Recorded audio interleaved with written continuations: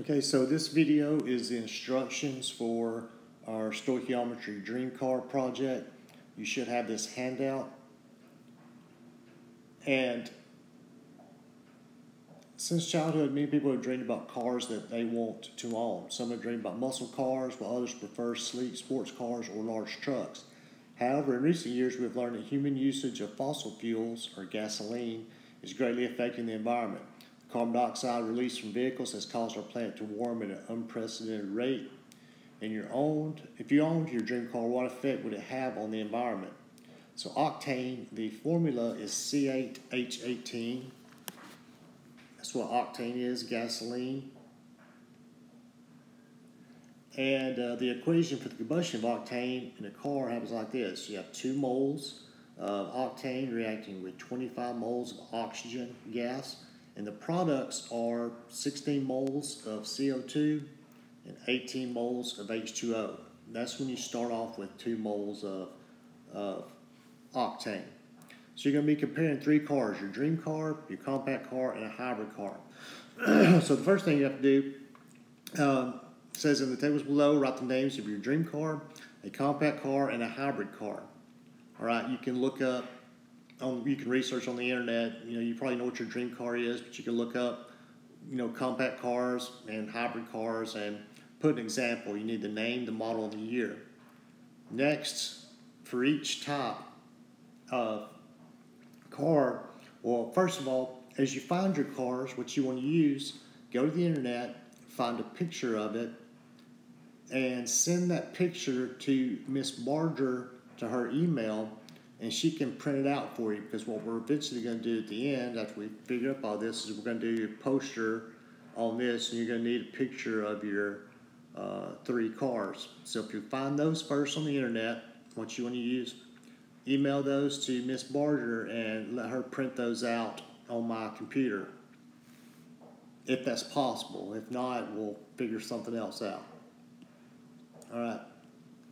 So you've got your cars named, the model of the year. You've sent pictures and printed those out. And now you need some information about these. You need the miles per gallon.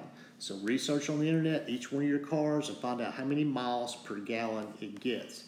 Now I'm just going to make up one to kind of work through to show you what you're going to be doing. So let's say my dream car, whatever it is, the miles per gallon, I look it up and it's 20 miles per gallon.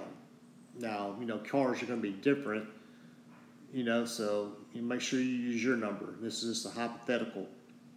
So I need to figure out next the gallons of gasoline used per year. And it tells me, assume that you'll drive 10,000 miles per year. Using the miles per gallon that you found last step, how many gallons will each car use per year? All right, so if you get 20 miles per gallon and you're going to drive 10,000 miles per year, all right, you want to know how many gallons that's going to take. We're just going to take 10,000 and divide it by the miles per gallon. So if I have 10,000 and mine gets 20 miles per gallon, I'm going to see how many gallons it's going to use. I'll just take 10,000 divided by 20.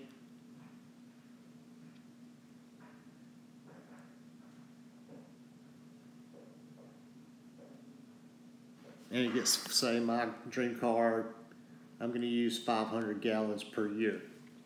All right, and you'll do that for each one. If my compact car got 15, I take 15 divided by 10,000. All right. Once you get your gallons used, next, you don't need your units to be in gallons. It needs to be in grams, and it tells you that 1 gallon of octane is approximately 2,800 grams. So you want to calculate how many grams of gasoline you'd be used.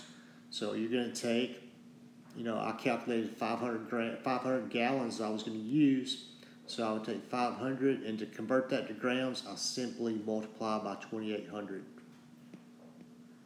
And you'll do that for each one.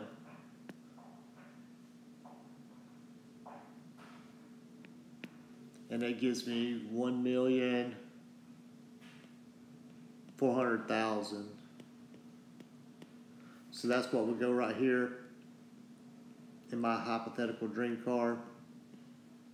so how many grams of gasoline I'm going to use. Next, once you know how many grams of octane each car use your stoichiometry skills to find how many grams of CO2 each car will produce in a year. So what you're doing is, and let's say my example here, I'm starting off with 1,400,000 grams of octane, which is C8H18, and I want to go to grams of CO2. And like I said, it's a three-step problem, stoichiometry problem. First, you're going to convert grams of octane to moles. So that'd be, 1,400,000 grams in my example, divided by the molar mass of C8H18. That'll give me moles. My next step will be to go from moles of C8H18 to grams of CO2 using my balanced equation. If I go back to my balanced equation, it tells me that for every 2 moles of C8H18 that reacts, I get 16 moles. So I'm going to use those numbers to help me convert from moles of C8H18 to moles of CO2. And then my last step, once I'm in moles of CO2, will be to convert that to grams. So again, I'll go from, my first step will be to go from grams of C8H18 to moles of C8H18 using the molar mass, taking my grams divided by the molar mass of C8H18. I got to calculate that. My second step, I'm going to be in moles of C8H18. I want to go to moles of CO2 using my balanced equation. It's a 2 to 16 ratio. Every time 2 moles reacts, I get 16 moles. So I want to convert using my balanced equation. Then my third step, by then I'll be in moles of CO2. I want to convert that to grams of CO2 simply by multiplying by the molar mass of CO2.